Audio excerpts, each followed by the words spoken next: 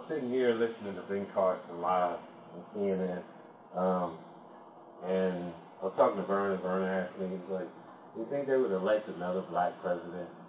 And my answer was yes, possibly. You know, if you could ease the fears of a lot of these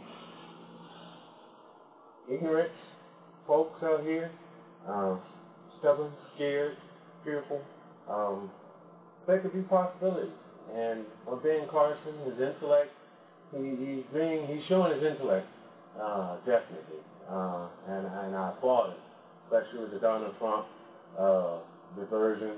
You know, hey, I'm not going to take that bait. I'm not going to get into that. And I like how he did that. So outside of his visiting Ferguson, like I said, he just said just respect. And it needs to be respect on both ends, from, you know, the kids out in the street as well as the officers and the judicial system. I think there's a problem directly with the judicial system. It's gotten besides itself. And it reminds me of when Jesus more or less was talking and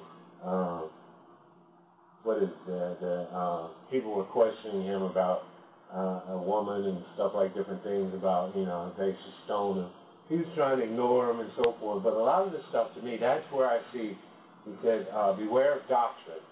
And the judicial system basically it's victimizing our poor people nowadays here in America, day in, day out. And it was service after Katrina. And that's where I'm really getting my education from. It seems where, you know, government failed, you know, system. A lot of us was thinking about, hey, these people are just stubborn. They didn't get out of New Orleans like they were supposed to. But realized a lot of people couldn't. A lot of people didn't have provisions, didn't have accommodations, or didn't even know what to do in a lot of respects. So just like Hurricane Katrina, the government failed its citizens. I'm seeing this in the judicial system day in, day out. That's the problem.